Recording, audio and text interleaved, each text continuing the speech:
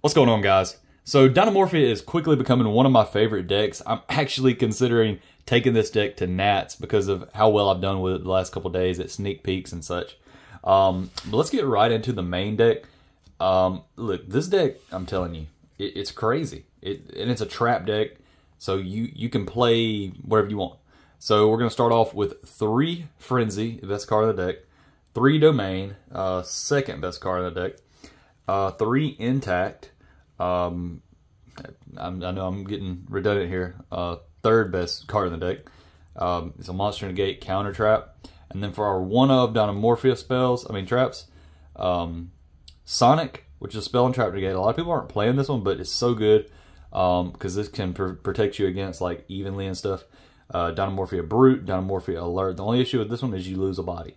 Intact, you don't lose a body, and you can also chain it even if you don't have a monster on board and you just are chaining. Like if they go Ash Blossom to this and you have this set, you can activate it and negate their Ash Blossom. Yeah, it's broken.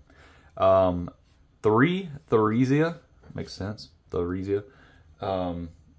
I somehow managed to play the deck halfway with just 2 and then just 1 of these. I don't know how. I swear I do not know how. Does not make sense. And then 2 Diplos. So your overall engine is only 5, 6, 7, 8, 11, 14, 8, 17. So like 17 cards for your Dinomorphia engine. And it's so strong. I mean, it is so strong. But we're playing so many ways to get into this engine that you'll see. You definitely don't want to miss the last card. It literally, the last card in the deck. I'll never play this deck without it again. Okay. So for our, I guess you could say our sub-engine, the Supreme King engine, it's great because you can get out your Z-Arc, and then if they activate a spell, you can get your Spell and Trap negate on the board in Clearwing Synchro Dragon. It's just really good. Counter traps, we're going to be playing Iron Thunder and Solemn Judgment. Mainly because they pay half, not necessarily because they're counter traps. Like, I think there's better traps out there that you could play if this deck didn't rely on cutting in half, but this card, oh my gosh, this card is freaking crazy. There's so many cool plays you can do because it destroys the whole column. You can make it trigger, if they got like some weird floodgate, you can wait till they activate something, or you can make something activate in that column, negate your own stuff, destroy the whole column. It's insane. Our trap tricks, just 2. You don't want to see 3 of these. This card itself kind of sucks, but it's critical to the deck. And then Ferret Flames. So basically we're playing 4 copies of any normal trap in our deck, or some of them we're playing basically 5 copies. Ferret Flames we're basically playing 4.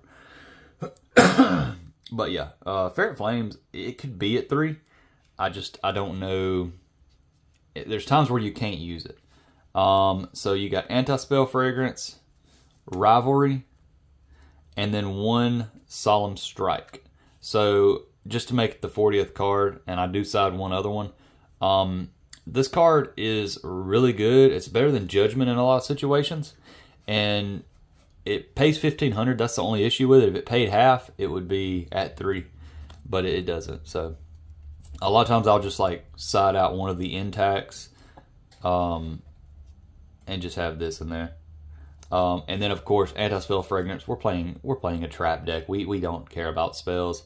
I mean, we do play some spells, but we don't care about it, you know, going second that much. And then Rivalry, because there's certain decks where Rivalry just like makes it to where they can't play. So yeah. Sorry about that. Knock that out. All right, now let's get into the 5 spells that we play, and then I'll show you the last 3 cards that I would. They're insane.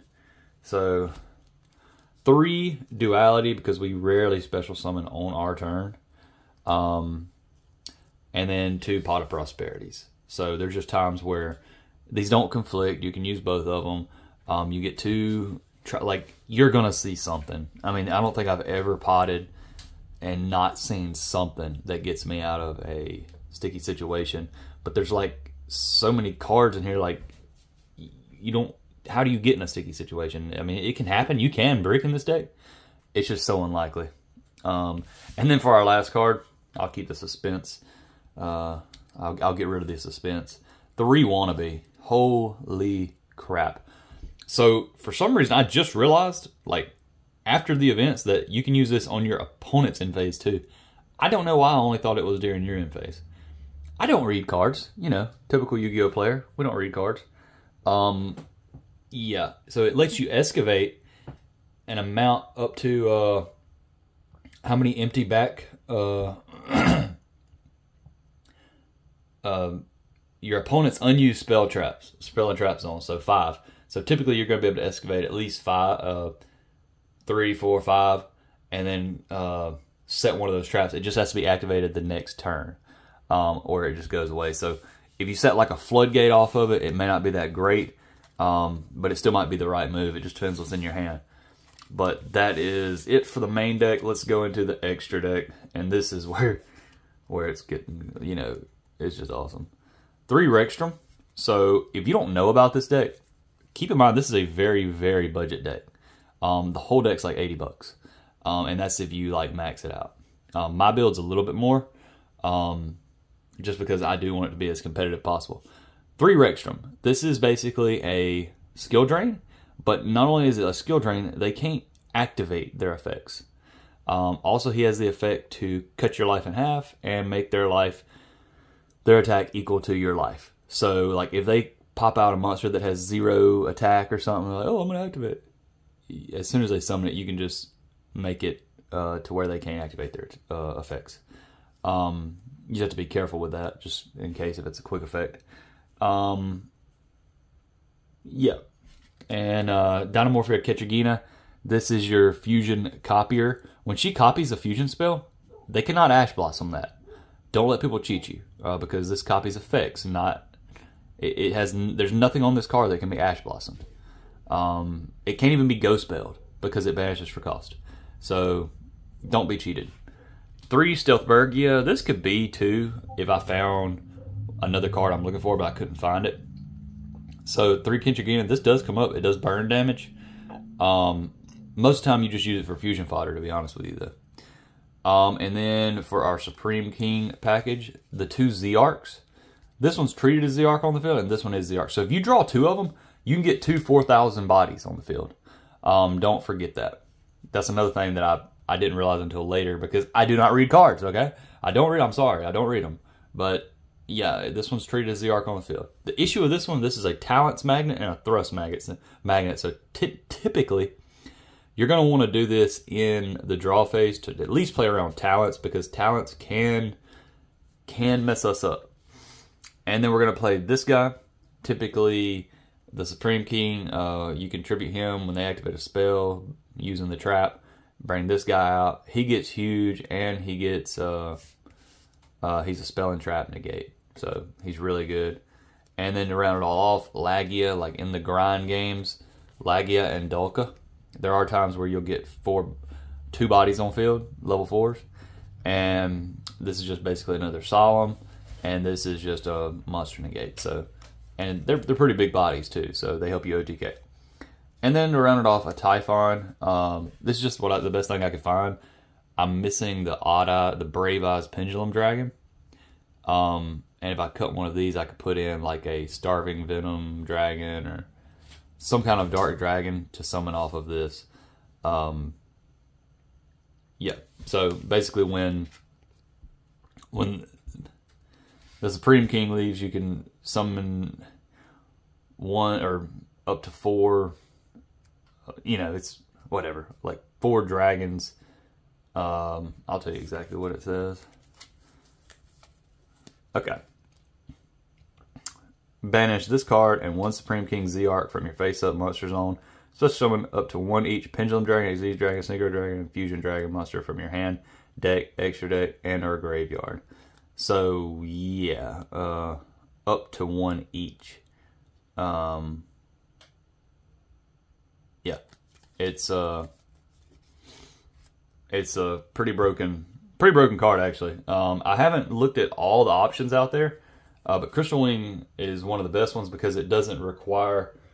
A lot of the good ones require it to be like Synchro Summon or require it to be Fusion Summon, but this one does not require a summoning condition. So So yeah, you can't put in things like Calamity, or you know what I'm saying? Like, you can't do stuff like that. It'd be really broken if you could though. For the side deck, I do want to show y'all this because it is important, very important with this deck. So 3 Dark Bribe. You don't want to lose it evenly or Solemn Judgment or something stupid. So we play Dark Bribe. 3 Cosmic. We don't want to get floated ourselves. Like, Puppet Lock does nothing to us. I got Puppet Lock last night. It does nothing. 3 Evenly Matched. 3 Shifter. I mean, this card is, you know, it's Shifter. I never see it hardly when I side it, but and if I do see it, it doesn't do anything. But yeah, it's good when it's good. 2 D Barrier because we don't have to play 3 because of Trap Trick, and then 1 more Solemn Strike. Like, so this is like, if I'm playing Temp High, typically this is going to go in, and then I'll find a way to probably put this. We already have in our deck, we already have 7 Spell and Trap Negates for Evenly Matched. So we're not like overly concerned with it, but you do probably want to side in like these over something else if you're going first, because I've noticed a lot of people will make me go first for some reason. I don't know why. I just can't figure it out because it's a trap deck. And then going second, of course, we would put Shifter and Evenly, and usually that's going to deal with it. I don't think I've ever sided in Cosmics. I don't like playing any spells in a trap deck. But there are certain decks that have better matchups against this deck. Like Runic has a better matchup against it because they have ways to destroy our back row. They can just keep kind of knocking us down. Then Branded has a pretty good matchup. But anyways, guys, thanks for watching. Be sure to like and subscribe, and definitely try this deck out if you haven't. I mean, it is super fun. Like, the deck itself, like the core is like $30, so you can just play around with that. And I mean, it's very powerful, very fun. Anyways, guys, be sure to like and subscribe. We'll see you on the next one.